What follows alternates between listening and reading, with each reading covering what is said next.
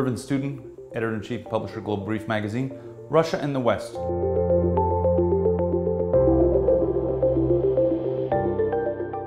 How did we get here?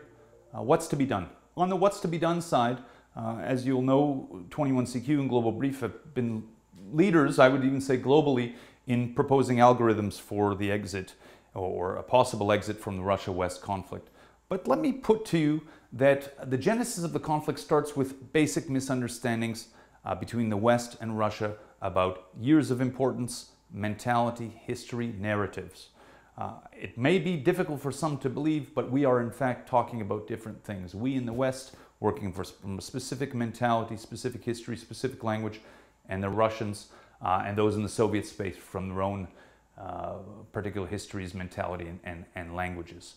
And unfortunately, for the entire world, there was not enough intersection in the narratives and the understanding to save us from the current crisis. And I hope we'll get there before calamity may strike in the context of some of the events to come over the next year or two. We're talking about different years. Let me prove it to you. 1881, 1941, 1994, 2007, and 2012.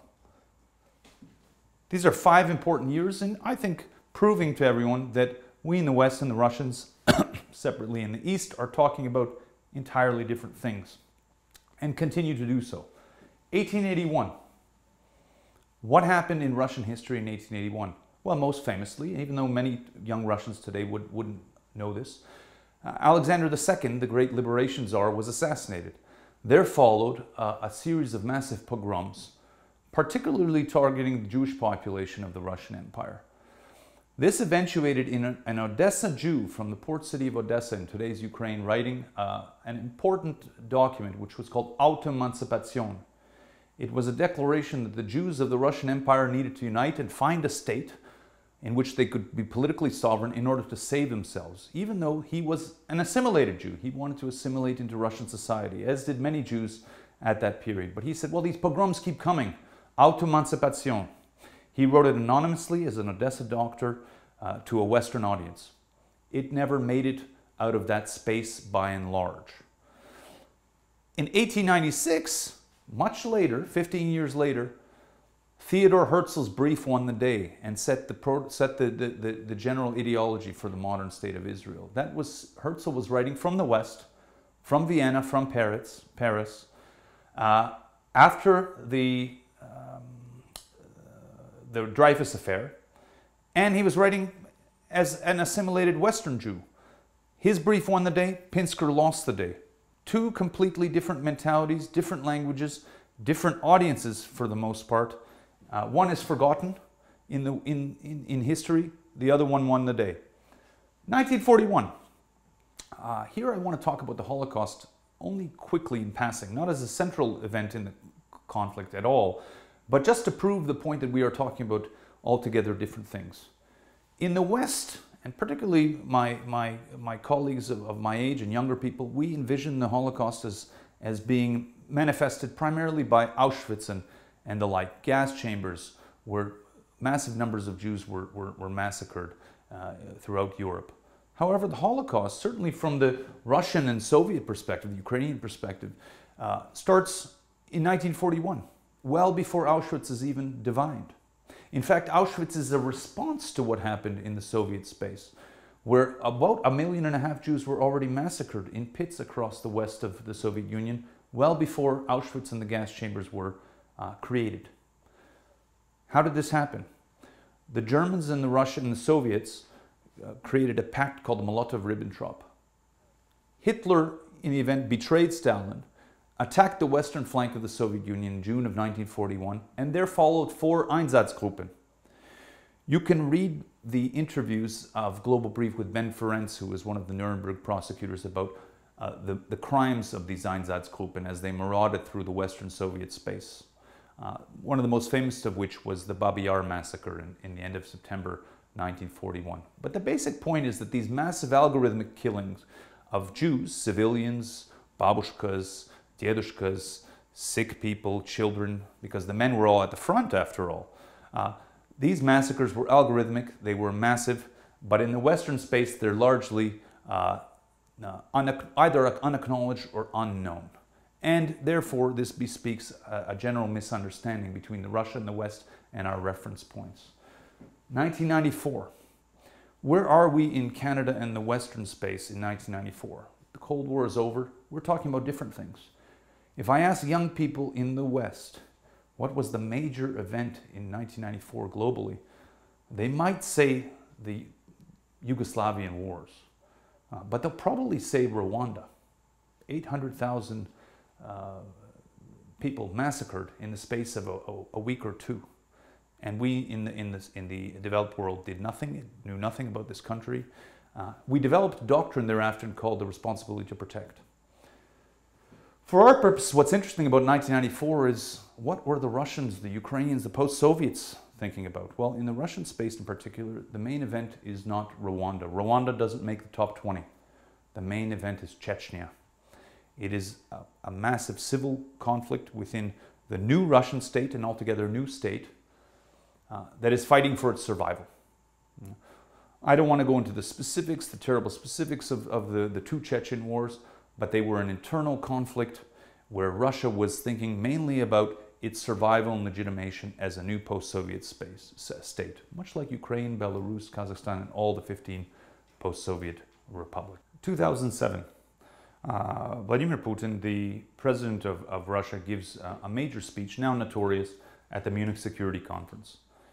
In that speech, he says something to the effect that the crumbling of the Soviet Union, the disintegration of the Soviet Union was the greatest geopolitical catastrophe of the 20th century.